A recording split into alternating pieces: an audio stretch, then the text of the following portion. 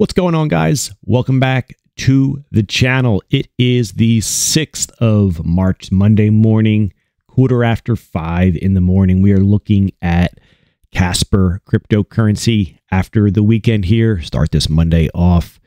We just put out an XRP video. Gonna jump into a Casper video here. Guys, welcome. Appreciate all of these subs. If you are not yet subscribed, consider doing so. Hit that subscribe button.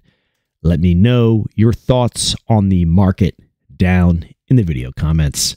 Taking a look at Bitcoin real quick, guys. Bitcoin basically flat, so that is better than tanking, but also not up too much. Casper is up 0.74%. It's one of few cryptos that are green on my screen. Everything seems a little bit quiet this morning. Let's take a look here at the chart and see what's going on. So we had a wild couple days. The date here, which was the Friday, the 3rd of March, was a awesome day. We haven't seen a day like that for Casper in a while. The 28th was actually a pretty nice day, a 7.79. So that was close. But what I'm saying is we had a big breakout on Friday up above our 415 range, guys. We've been talking about that for a while. That was resistance, strong resistance. Once again, it's resistance, but we'll get to that. But anyways, we had a break above 415, a break above 435, a strong close, testing the highs over here from the 7th and 8th of February. We had a pretty volatile day on, I guess this would have been, let's see, Saturday the 4th. That was down 9.53%. Basically wiping away most of the gains from Friday. Guys, I mention these levels not because I want to, but because they are important and they hold some weight. So above the market, we have 466, which would have been resistance as the price approaches it. As the price moves higher, the upper levels are either targets, or they are targets, and they also can act as a resistance level. What took place on Saturday's candle? We hit a high of 466, and where was my level at? 466. Go back and watch the older Casper videos, not too old, excuse me, a couple days back, and you'll see that 466 was there, and we spoke about that being a potential area of a potential roadblock for Casper as it approaches that. So that's what took place there. So that's current resistance. We did break the highs over here, but so far broke the highs, and I've pulled back below that. We are also back below 435 to 415, and guys, coincidentally, we are flirting back with our, call it a 45-degree line, a support line. Things are getting a little messy and have been getting a little messy around here. And what I mean by that is we had a break below it on basically the 22nd of February for a couple days there. Finally, we got back up it, got back above it, I should say. Had the breakout, pulled back, and now we are flirting once again. Let me clean up this chart with that level. So we basically, these two candles, which would have been Sunday and then today, Monday, pretty identical candles. But once again, guys, look what's going on. We are finding resistance again at 415. And we're also flirting right on our, it's not perfect, our 45-degree, call it a support line. The head and shoulders continues to get more messy, but basically the point is the longer that the price can't get above and stay above the 415 for this example, because you could see it's been a challenge for a while for this price level. I mean, going back to, we'll call it the 18th of January. We're in March now. The price can't hold above 415. It gets above, and then the market pushes it back down, gets above, market pushes it back down. So my concern is, and I'm not rooting for one side or the other by any means.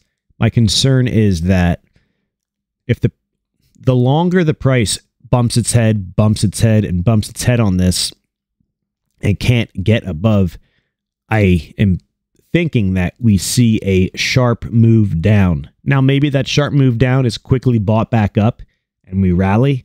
Maybe that's what it takes. Maybe it takes a shakeout that gets bought, that gets purchased, gets bought, and then we get a rally higher and can finally get above 415.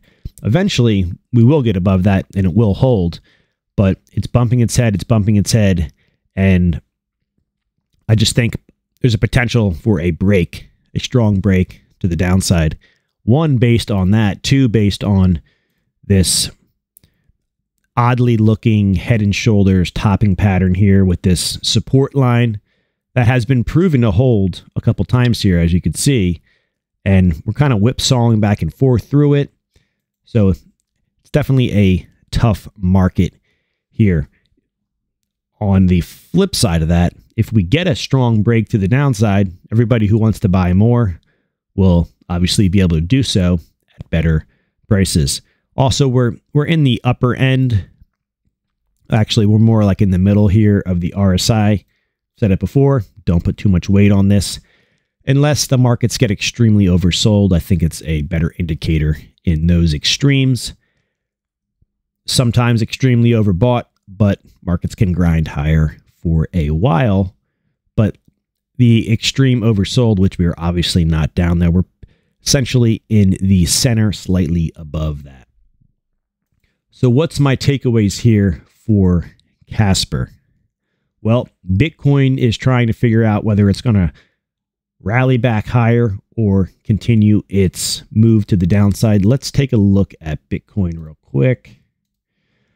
Bitcoin is finding resistance at 22.5. We've been speaking about that level back before the 24th of February. It was actually probably back in here early February. I believe it was, anyways.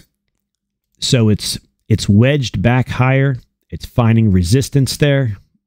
Like I said, my fear is that we get that break to the downside, which could take us down to the 20,600 level.